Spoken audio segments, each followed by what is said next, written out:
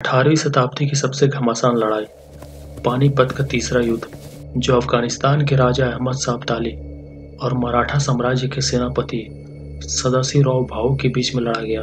लेकिन थोड़ा पीछे चलते हैं ना।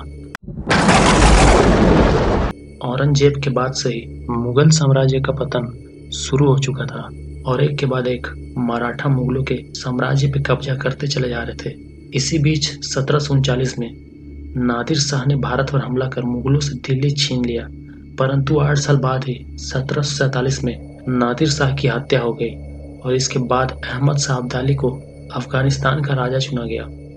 1757 में जब दिल्ली पर अहमद शाह अब्दाली का कब्जा था, मराठा सेनापति रघुनाथ राव ने दिल्ली पर आक्रमण कर उसे जीत लिया और उन्होंने इसके बाद लाहौर, मुल्तान, अटक और पेशावर पे भी कब्जा करना शुरू कर दिया।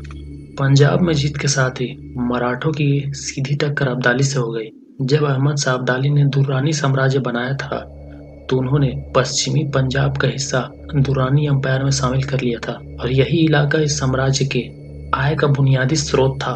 मतलब ये अफगानियों के लिए जीवन मरण का सवाल था।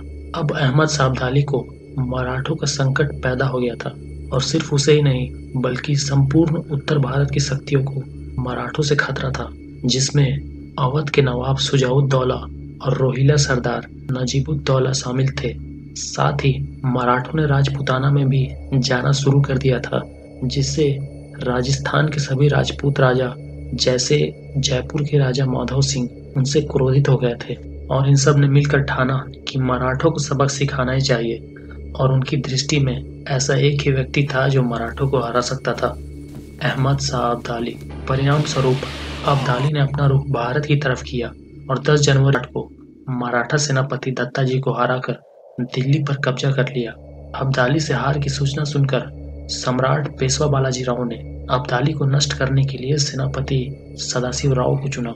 सेनापति सदाशिव राव उन दिनों उदगीर में थे जहां उन्होंने निजाम की सेना को हराया था। निजाम की सेना को हराने के बाद उनके ऐश्वर्य में काफी वृद्धि हुई थी और वे मराठा साम्राज्य के सबसे ताकतवर सेनापति गिने जाने लगे थे। सदाशिव राव की समस्त सेना उदगीर से सीधे दिल्ली की ओर रवाना हो गई। जब तक उनकी सेना दिल्ली पहुंच पाती, अहमद शाह अब्दाली अनूप शहर पहुंच चुके थे। वहां पर उन्होंने अवध के शुजाउद्दौला और नजीबुद्दौला से हाथ मिला लिया और इन्होंने ही शाह अब्दाली को रसद भेजने का काम किया।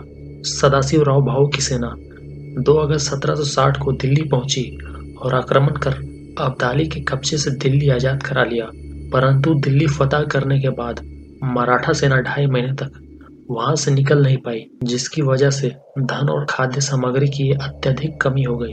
इसलिए उन्होंने कुंजपुरा की चौकी की ओर बढ़कर 15,000 अफगानी सेना को तबाह कर दिया और उनसे मराठों की खाने पीने की आपूर्ति कुछ दिनों के लिए हो गई। लेकिन 27 अक्टूबर 60 को जब यमुना बाढ़ की वजह से अपने उफान पे थी, अहमद शाह अब्दाली ने नदी पार कर लिया।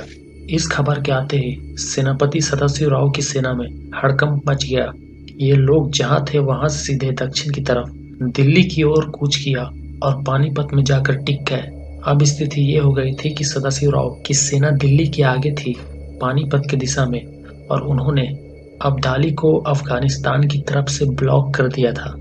वहीं शाह अब्दाली ने सदाशिव राव को दिल्ली और पूना की दिशा से ब्लॉक किया हुआ था और हाल ये था कि जिस भी सेना को खाद्य सामग्री की आपूर्ति होती रहेगी, युद्ध वही जीतेगा। अभी ये सारी चीजें चल ही रही थी कि कुंजपुरा, जहां से मराठा सेना को रसद की आपूर्ति हो रही थी, अब्दाली ने हमला कर उसे कब्जे में कर लिया। अब मराठा अक्टूबर से जनवरी तक पूरे 4 महीने तक इसी इलाके में कैद होकर रह गए। परिणाम स्वरूप सही खाने पीने की व्यवस्था नहीं होने की वजह से वहां कॉलेरा एपिडेमिक शुरू हो गई, जिसने हजारों लाखों इंसानों और जानवरों की जान ले ली। इतनी बदतर हालत के बीच इन्होंने युद्ध से बाहर निकलने का फैसला किया, लेकिन नहीं हो पाए और आखिरकार 14 जनवरी 1761 सुबह 8 बजे ये दोनों फौज पानीपत पे आमने सामने थी। अब युद्ध से बाहर निकलने का एक ही रास्ता था कि युद्ध जीत जाए। अब्दाली की कुल सेना 65,000 थी और मराठों की 45,000।